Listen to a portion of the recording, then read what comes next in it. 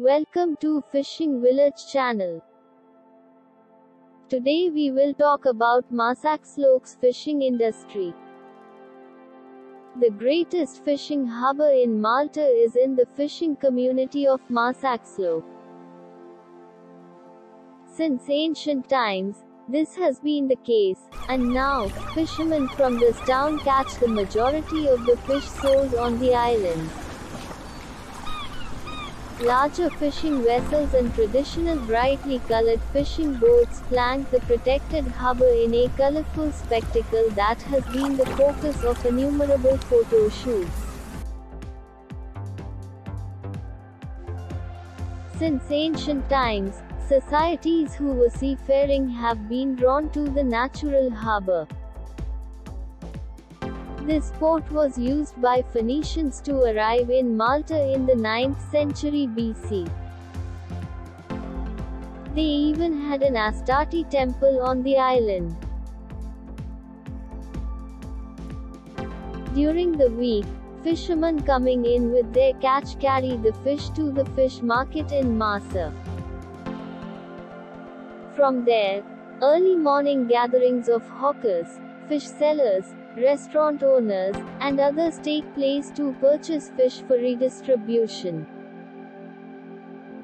On Sundays, however, fish is sold by the fishermen directly to customers from stalls in the Marsaxlokk Sunday fish market. Only 6.5 kilometers separate Malta International Airport from Marsaxlokk hamlet. By automobile, it takes only 10 minutes to reach the village. You can also take a bus to Marsaxlokk from a number of bus lines.